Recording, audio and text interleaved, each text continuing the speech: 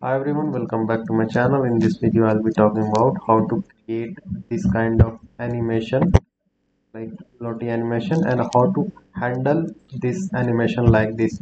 When I'm going to tap on this, the box will be open, and again when I will tap on this box will be closed. So without any delay, let's get started. So first of all, for this you will have to install a package. This is Lottie. Version that I'm using now, it is 2.6.0. So first of all, this is my home page, home screen, and I'm calling this home screen from this main function.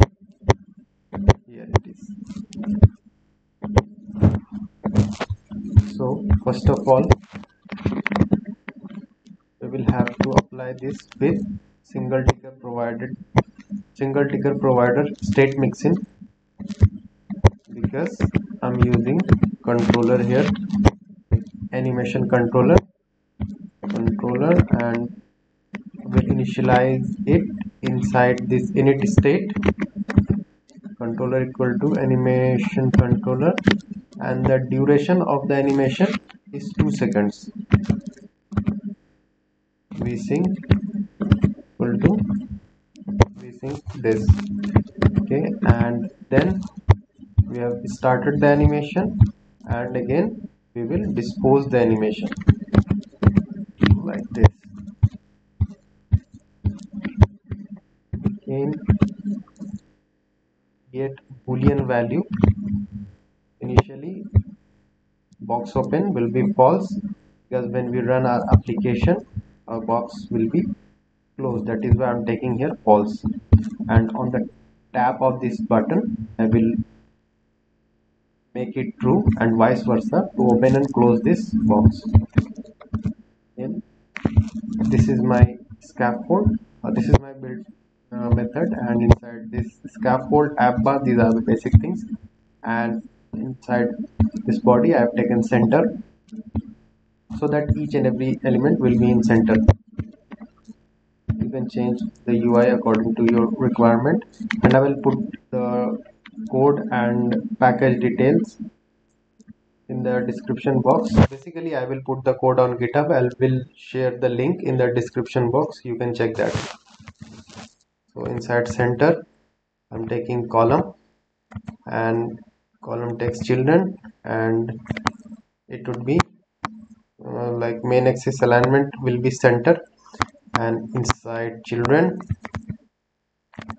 I'm using here Lottie dot assets, because I'm using image, sorry, not whatever I'm downloading, it is like bookmark JSON or box JSON file from the Lottie website, and I'm putting that inside this asset. That is why I'm using Lottie dot asset. If your image will come from API or from the server, then you can use Lottie dot network. Again, this is asset box dot JSON. So how will you download it? Let's move to this, and for now, suppose you want to install this, then you will click on this, and then this download, save to workspace to download, will take couple of moment, then it will reload here.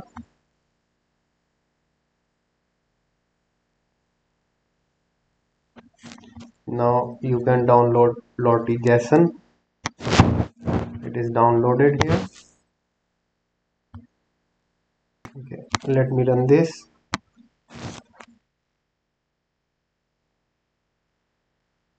It will start animating, open close. So this is for handling this animation.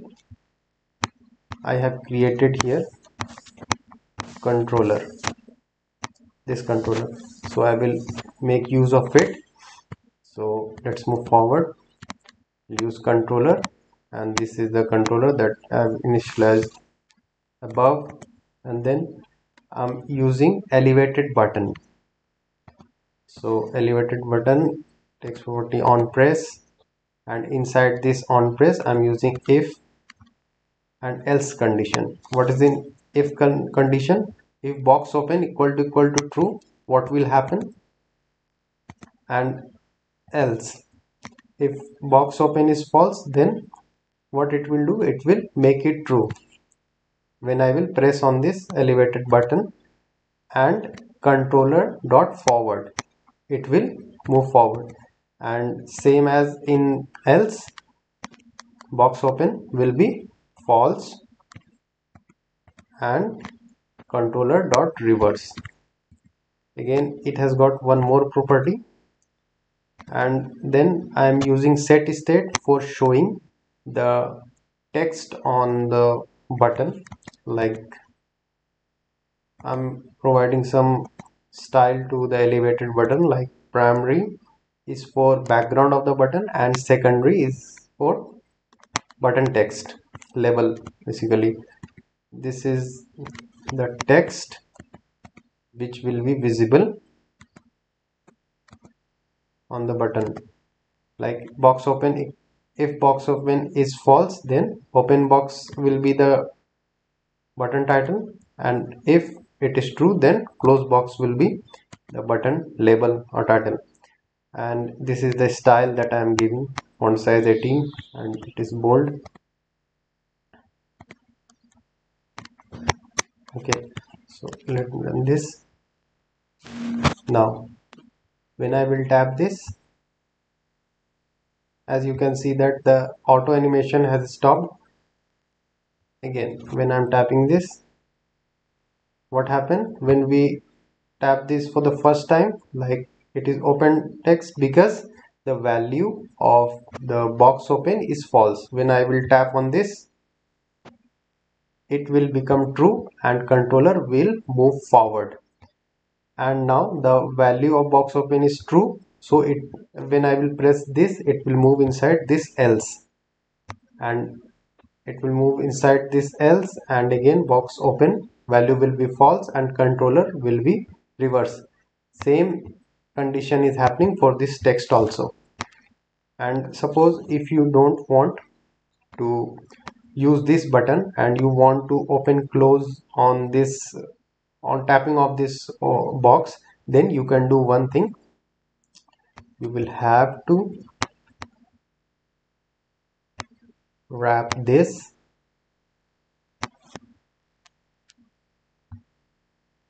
with gesture detector, and then on tap, what you will do, you will just add this condition: if box open equal to false, then what will happen? Box open will be true and controller dot forward.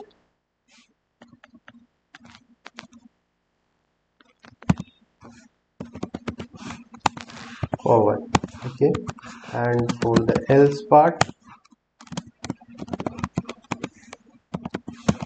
box open will be false and controller dot reverse. Yes, now what I will do, I will remove this elevated button. Let me comment it out, and let me save this.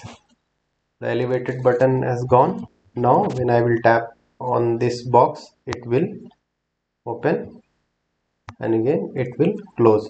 You can handle the speed of the animation from here. Let's make it 1.